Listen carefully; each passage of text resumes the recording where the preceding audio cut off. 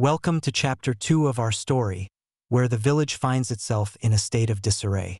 The air is thick with fear and uncertainty, as the villagers scurry about, haunted by the wrath of a spirit long forgotten. In the midst of this chaos stands a young girl with vibrant blue hair, her face a mirror of the tempest within her. This chapter will take us on a journey through the heart of the village, where ancient secrets and forgotten rituals come to life. Join us as we delve into the mystery that has gripped the village and follow our characters as they seek to uncover the truth behind the spirit's anger. Stay tuned as the story unfolds, and don't forget to subscribe to Storyteller for more captivating tales.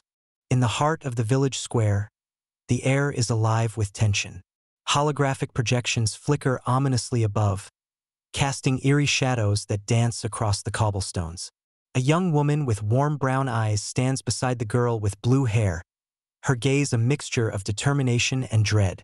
The weight of expectation presses heavily upon her shoulders, a legacy from her ancestors who once revered the spirit as a guardian.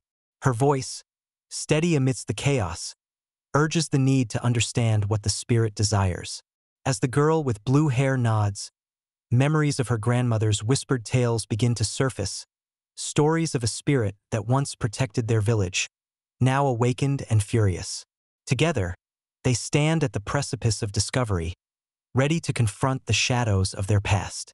The village historian approaches, his brow furrowed with concern, and his long cloak billowing behind him like a shadow.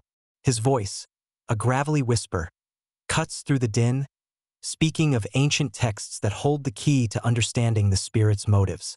A flicker of hope ignites within the girl with blue hair.